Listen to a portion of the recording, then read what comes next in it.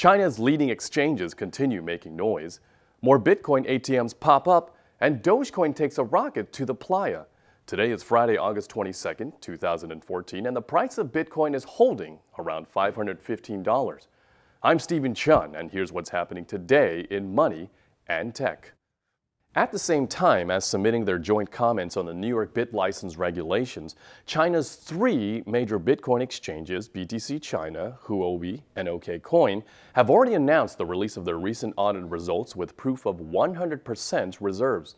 OKCoin kicked it off by sharing its details today, showing a whopping 104.86% of the Bitcoin reserves required to cover their customer balances. All three exchanges are also in the process of implementing a new cryptographic Merkle tree verification system similar to those of Bitfinex and Kraken, which will allow users to see for themselves that their account balance was included in the audit date.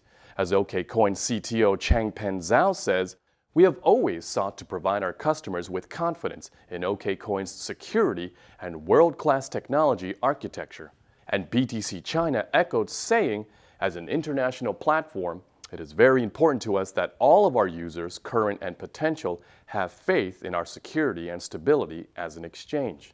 The cloud storage startup platform Storj has raised 910 bitcoins, or about $461,802, in their recent crowd sale that ran from July 18th to August 18th. The funds will be put towards several company departments, including marketing, advertising, community funding, and legal counsel.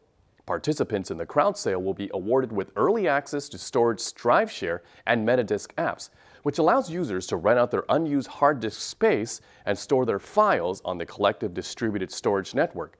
As the company says, the team at Storj is very pleased with the outcome of the crowd sale. "It has beaten the best of our expectations, and we want to send each one of you a big thank you for the support shown." Once DriveShare is ready for testing, a small network will test the application and provide feedback. Initially, only those who took part in the crowd sale will be part of the network until the app is opened up to the general public. Manhattan's first Bitcoin ATM went live on Christopher Street on Thursday evening.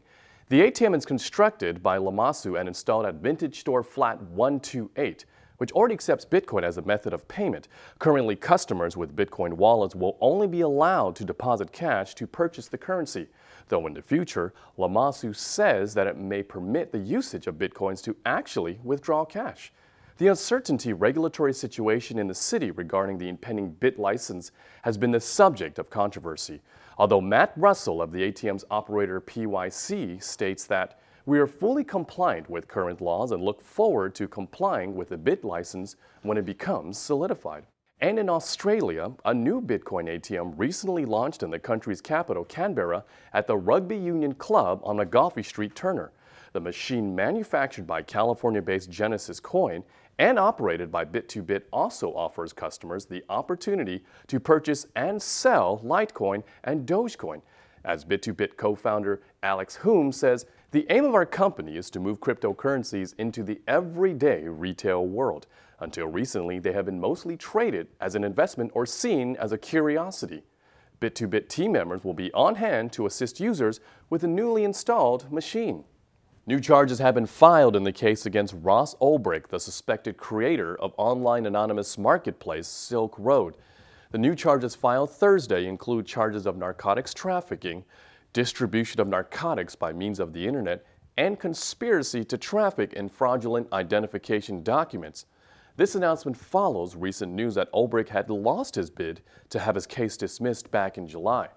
When asked how this news will affect Ulbricht's defense, his attorney Joshua Drader replied, "If that is true, and it's too early for us to draw a conclusion having just received it yesterday, these additional charges simply demonstrate the government's penchant for converting a single alleged course of conduct into a set of multiple, similar, interchangeable charges in an effort to improve its chances of having a jury, overwhelmed by the sheer number of charges, agree with the government on at least one."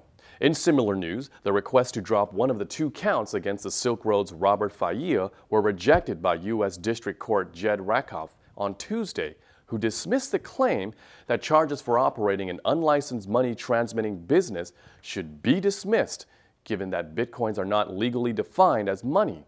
Instead, Rakoff stated that Bitcoin clearly qualifies as money or funds, since Bitcoin can be easily purchased in exchange for ordinary currency, acts as a denominator of value, and is used to conduct financial transactions. Both Faye and fellow Silk Road operator Charlie Shrem are scheduled to be tried on September 22nd.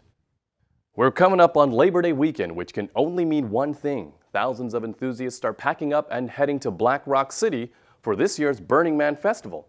And the cryptocurrency community will be right there with it. Officially registered as Camp Bitcoin, the brainchild Burning Man camp of Hive's Wendell Davis and Satoshi Square founder Josh Rossi hit a few roadblocks when most of its organizers ended up not being able to attend. Well, all was not lost, as they would say, because in stepped Doge to save the day. Vancouver Dogecoin enthusiasts Gary LaChance, Cameron Gray, Dan Gunn, and Kyle McDonald have taken over.